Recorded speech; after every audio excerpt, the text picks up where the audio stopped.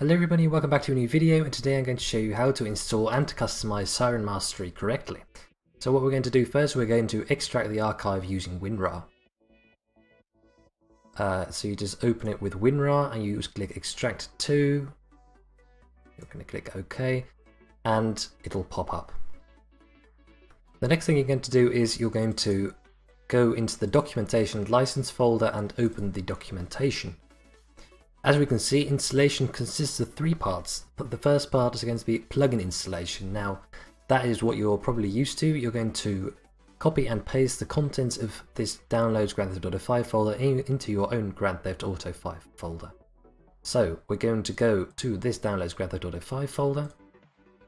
We're going to select everything by clicking Ctrl A, and we're going to copy.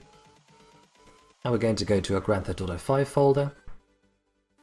And once we're in your Grand Theft Auto 5 folder, we're going to hit Ctrl V to paste and replace and merge all files if prompted. So now it's asking me to replace files. We're going to click yes. That is all going to be good. So let's go back to the documentation.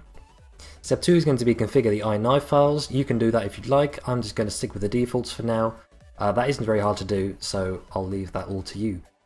Part 2 is the preset Sirens installation. So what we're going to do is we're going to load OpenIV, and once we've loaded OpenIV, we're going to go into the mods folder, x64, audio, SFX, resident.rpf, and we are going to right click vehicles.awc, and we're going to click export to wave. And in the dialog that comes up, you need to navigate to the following folder. Navigate to your Grand Theft Auto 5 folder, plugins, Siren Mastery, and click select folder. And wait for it to extract. And it's done. So that is part 2 of the preset Sirens installation done. If you ever change your in-game Sirens, just repeat part 2 and you'll get the in-game Sirens you just installed back into your Siren Mastery configuration as well. So once you've completed the first 2 parts of the Siren Mastery installation, you're basically ready to go. And all you need to do to load it in-game is type load plugin sirenmastery.drl into the console. That is all explained here. And you can optionally disable your horn key binding in-game. That is also all explained here. So, you're basically ready to go, and if you don't want to customize your Siren Mastery any further, you can just go and play. You don't need to worry about anything else. The first part of customizing your Siren Mastery installation is customizing your vehicle siren setups. And this is all done using the file at this location, which is an XML file. Now, if you haven't got a proper text editor to edit XML files, I recommend you download Notepad++, link will be in the description, because editing XML files with only Notepad is very, very difficult, and Notepad++ makes it a lot easier for you to do. Here we can see the XML file, the vehicle siren setup XML file. If it doesn't exist, you need to load Siren Master into your game once and it will create it for you. So we're going to open this. Now I've put in an example of my own. You will be greeted with an empty XML file with just the comment, but you can add as many vehicle siren setups as you wish, as I've done. So let's quickly walk through the documentation. Every vehicle model in the game can have a siren setup, and the siren setup consists of a minimum of 4 sirens and a maximum of 10 sirens. If you haven't specified a custom siren setup for a vehicle model, a default setup will be used, so you don't need to specify a vehicle setup in the XML file if you don't want to. So a vehicle siren setup consists of a model and a list of sirens. As for the models, you can have multiple models per siren setup, as we can see over here. We have 3 models for 1 siren setup, so you don't need to copy paste the whole siren setup every time just because you want them for different models. You can just add a vehicle model tag over there. And a vehicle siren setup also consists of a list of sirens, as we can see here. Now, a list of sirens should consist of tags called Siren 1, Siren 2, Siren 3, etc. And every siren must have a siren type attribute, which will determine the role of the siren in-game. So, for example, the siren type attribute of Siren 1 in this vehicle siren setup is primary, Siren 2 is secondary, Siren 3 is secondary as well, and Siren 4 is horn. There is a list of the possible siren types included in the documentation. you can have primary, secondary, horn, or forced only. So primary basically represents a primary siren, secondary represents a secondary siren, which is activated if you press T. A horn, that represents a horn, that could be activated if you press U or I, these are all default keys. And a force only siren is only activated if you specifically force it to activate using one of the number keys. So that are the siren types explained. Now, the value of a siren can be one of two things. The name of a preset siren, there is a list below, we'll scroll to that in a minute, or the file name of a WAV file inside the following folder, the custom sirens folder, which I'll show you now.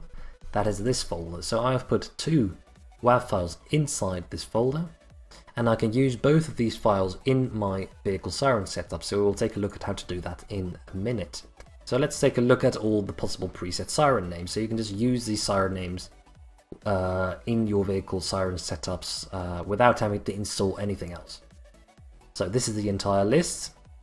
As we can see, police primary, that is a preset siren. That is a siren that will be taken from the vehicles folder. You can basically put any of these in and it will take the appropriate file from the vehicles folder that we created using OpenIV earlier.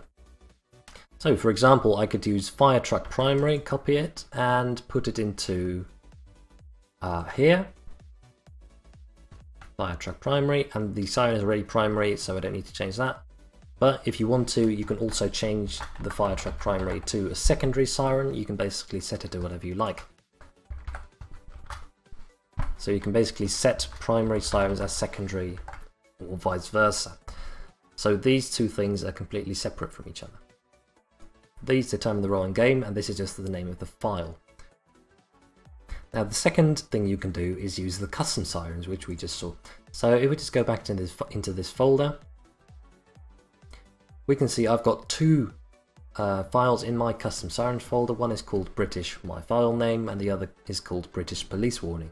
The file name can be anything as long as they don't match any of these. So just name them anything except some one of these on this list. So if I want to use this siren sound in my siren setup, I simply copy the name,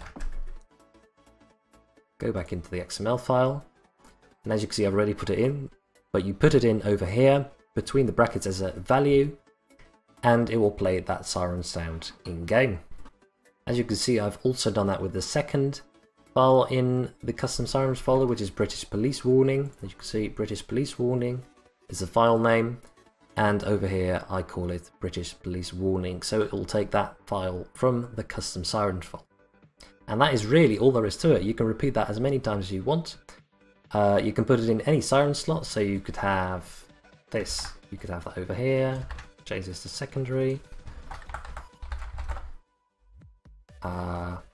You could change this to police primary.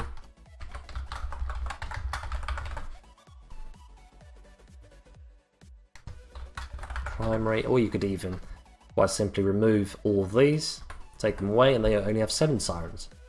So you can have anywhere between 4 and 10 sirens inclusive, and it'll just work as you want. Now say I want to use this vehicle siren setup for multiple models in the game. I can just add vehicle models over here. So let's say I want to make this work for the sheriff as well. I can just copy paste this so I don't need to type it, and I can put sheriff over here. Or say I want to use it for the ambulance, I can put ambulance over there. Or if I want to use this for the police bike, I just put the model name of the police bike, which is police B, and just put that over there. So this siren setup will now apply to police 2, police 3, sheriff, ambulance, and police B in game. So you don't need to copy and paste the whole vehicle siren setup and change the vehicle model. You can just add the vehicle models over here and it'll work for all of them. Do remember that you can only specify one vehicle siren setup per model. So you can't put police B over here and again over here. The maximum number of times it'll work is 1. Another thing you're able to do is change the siren switch and the siren toggle sounds. For instance, if you prefer the siren switch honker sounds, which is the British horn switch sounds, you can just replace the files and it will use those as the siren switch or the siren toggle sound. Another thing you can do is replace the UI images once they become available, so you can have a custom UI if you don't like the default one. And that is really all there is to it. So I hope you enjoy customizing your Siren Mastery exactly the way you like it, and I hope you enjoy the plugin. If you have any further questions, please let me know. If this helped, please let me know as well, and I hope to see you all in the next video.